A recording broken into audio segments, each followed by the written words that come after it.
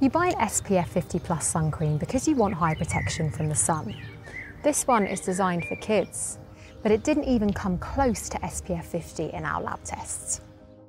SPF indicates how well a sunscreen protects against sunburn from UVB rays.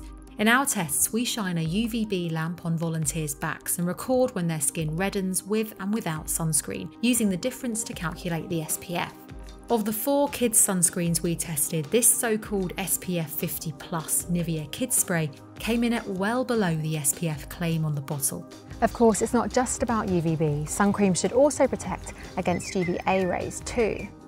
To test this, we put sunscreen on a glass plate and measure the UVA absorbed. And of the 11 adult sun creams we tested, another popular one failed. Garnier Ambre Solaire Clear Protect Spray in SPF 30. While its results were close to the minimum protection required, it didn't meet the grade.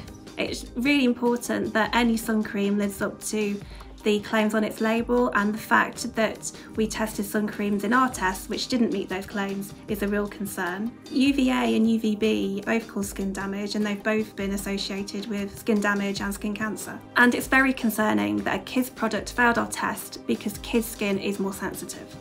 When we contacted Nivea and Garnier Ambre Solaire to comment on our results, both disagreed with Which's findings. They both reiterated the importance of sun safety and told us that they're dedicated to developing reliable and effective products. While the products we tested failed in our lab, both sunscreen manufacturers told us that their products were tested independently and exceeded the requirements of international standards. Sun creams that fail our UVA or UVB tests are automatically don't buys. Read our full article for more on the sun creams to avoid.